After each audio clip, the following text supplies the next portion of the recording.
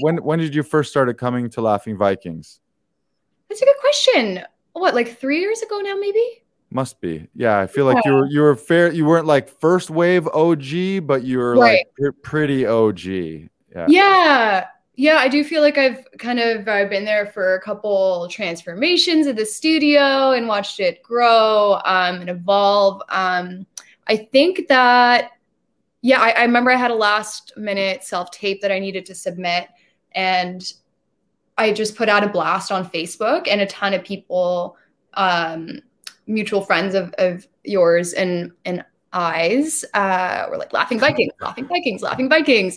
And I checked it out, and I love that I love how many time options you have. It helps so much. It just takes the pressure off. That from like 10 a.m. to 10 p.m., it just what works best for the actor. And then you go in, and it's this super welcoming, positive environment. I feel like I've done some of my best work at Laughing Vikings. It's just, it's fun and it's safe. And then it just created it blossomed into this beautiful new friendship as well. And then, now we're having burp competitions and fart offs and doing weird things with our fingers. Who would have known?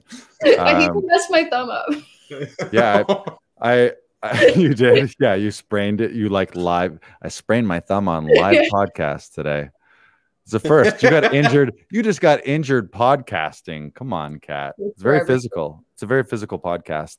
I love that you mentioned the vibe here too, and that's something I always have been very conscious of that, and I'm conscious of that everywhere I go. The vibe, like just the mood and energy, and I feel it just helps if you have a positive and playful. Like, it should be fun and it should be positive, and it shouldn't feel sterile. It shouldn't feel like it shouldn't feel like a library, like where you go like, oh my God, I got to be quiet because I'm in a studio.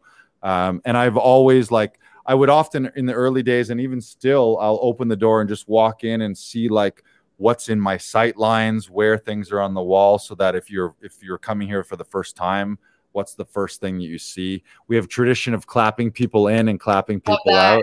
Hey, there she is.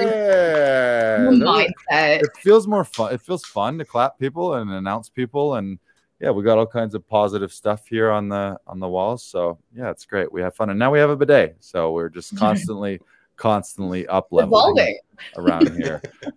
And one of my favorite things of all time was at one point, three actor friends of mine and regulars here at Laughing Vikings at the time were cast in the same thing. The three of you. Oh yeah. Oh, you're talking about me. I'm like, that's cool. Yeah. So do you want to explain that story? What it was for? That was Wedding Planners, yeah? Wedding Planners, yeah. I actually auditioned for a different project by the same studio. And it was my first ever audition at Laughing Vikings. As a bride, and I'm feeling really, really good about it, and never heard back about that project. And then I got a direct booking on a studio's new TV show. They offered me a direct booking for a show called The Wedding Planners, which was awesome. And then one of the other bridesmaids in that show, she came into Laughing Vikings and also auditioned there, I believe, right? Two others, Laura Silovitz and Emma Leishram. All three of you. So you guys got a still or on-set pictures. I think I saw you guys post it. Right. Now I don't know that they did all that you all did your auditions here at the thing, but it was three of our regulars that were all in one scene. Was just hilarious for me to see. It was one of my favorite moments to be like, oh, I know all of them and they're all doing it at once. They're all living awesome. I love those girls. Yeah, it was great. It was great. So yeah, check out The Wedding Planners and you'll see Laura Silovitz, Emma Leishram, and Kat all in one shot. That's right. It's such a small serendipitous. Yeah, it was great. World.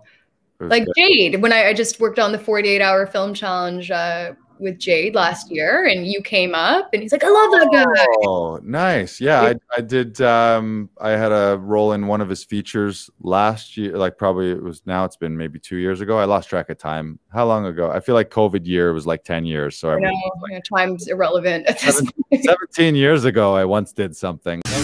Thanks.